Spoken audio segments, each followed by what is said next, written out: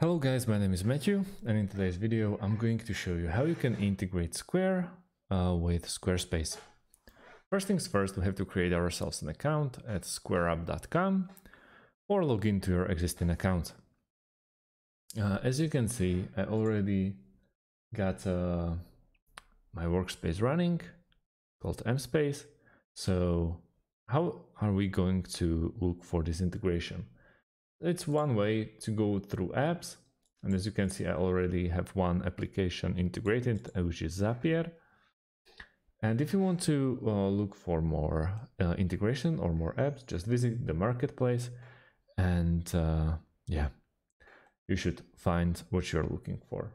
But we are going to use automate.io. I will leave the link in the description underneath this video for making this integration happen. Once we are here, we want to go to integrations on the top corner of our screen and then go straight to the bottom left part of pop-up window and click on see all categories. As you can see, we are going to use this search engine to write down the first app that we are going to integrate, which is Square. Once Square is integrated, let's go for its counterpart, which will be Squarespace, like this. As you can see, there are already some popular integrations that you can do. But if you won't be able to find, not in this case, but in all the cases, the integration that you are looking for, just scroll down and you can create your own integration. Our options are quite limited in this case. Just remember, underneath on the left side, underneath the trigger, you want to start with a square. And on the opposite side, underneath the actions, you want to go with Squarespace. Just remember the picked one of the two. I'm going with the first one, so you know. And the last thing is we just have to hit the try it now button and we'll get redirected and asked to log in to the automate.io account and finish the integration.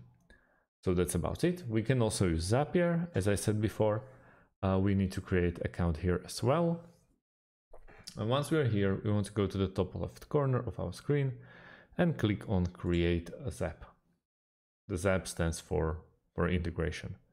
And it works basically the same way like it worked at Automate. First is the trigger. The trigger will start with Square. We have to choose an event, so stick with the first one, continue. Now we have to pick an account. Let's go like this.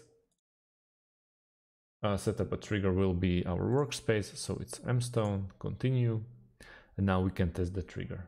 On the second action, as you probably thought, it's gonna be Squarespace, but the Squarespace is not available yet at Zapier. So we are going to use Automate, as I said before. So we can I believe you can go through Asana and all the other apps, they are available, but Squarespace at Zapier is not available yet. So I strongly recommend using Automate. So thanks for watching and see you on the next video.